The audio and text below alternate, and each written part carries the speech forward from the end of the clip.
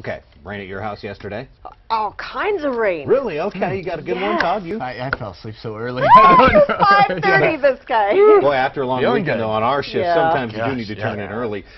Area's hard to sit right on top of the Big I into the South Valley, and boy, did the rain come down. You know, yesterday it was about 4/10 at the Sunport, which was a one-day rainfall record. So it was kind of hit and miss and sporadic, but where it did storm, it stormed awfully hard out there. We had a lot of photos coming in of gustnadoes and dust devils and blind spouts out there as well. So it was a pretty active day of weather, and active skies continue across New Mexico. I want to show you what we've got out there right now.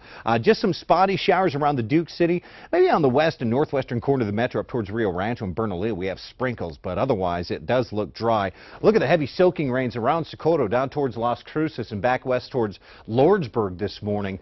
This rain in southern New Mexico is probably going to be around for most of our Tuesday here. We are concerned about flash flooding issues. Socorro basically points straight to the west and straight to the south. And this southwestern corner of New Mexico over the next few days could be taking on as much as 6 inches of rain in spots. So we're really concerned about some flooding issues. We've got 50s and 60s on the thermometer this morning. It's a pretty mild start to the day, and we've got dew points in the 50s to about 60 degrees. Not a big temperature dew point spread, so there could be some patchy fog developing. It just kind of feels like a humid summer morning out there. It doesn't feel like September at all. Now, before we talk about today's weather in more detail, we do have Odile now weakening to a tropical storm, starting to lift further off to the north.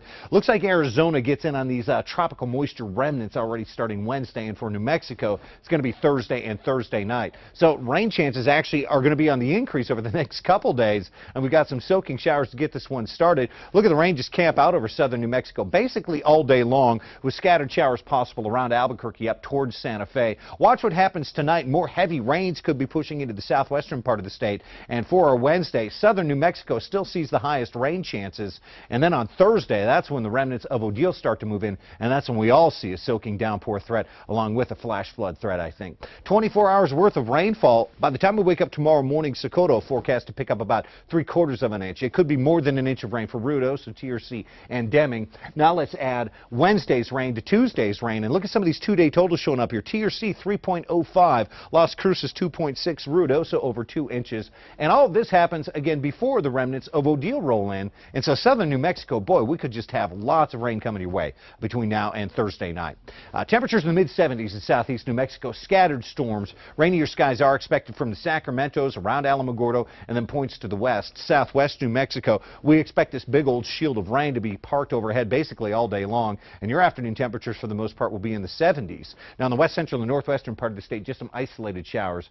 Warmest temperatures in New Mexico will be seen up around Farmington and Shiprock in the middle 80s. Just some scattered thunder showers here across the northern mountains. 70s to about 80 degrees, and not too terribly of a rainy day for northeast New Mexico, kind of right on the edge of the action. Spotty showers. Vegas hits 76, Edgewood at 74. For the Albuquerque metro, it's going to be some low 80s. Temperatures pretty close to average for this time of year. Off and on scattered showers can't be ruled out throughout the day, but it's certainly not looking like a washout for the metro. And tomorrow more of the same, kind of right on the edge of the action with these scattered shower chances. Now Thursday into Thursday night, even maybe into Friday morning, that's when we expect the remnants of Odile to be directly over New Mexico, and that's when we all get in on the flooding threat. We head into the upcoming weekend. The rain chances, they start to shut down, but we'll probably have some breezy to windy conditions to deal with.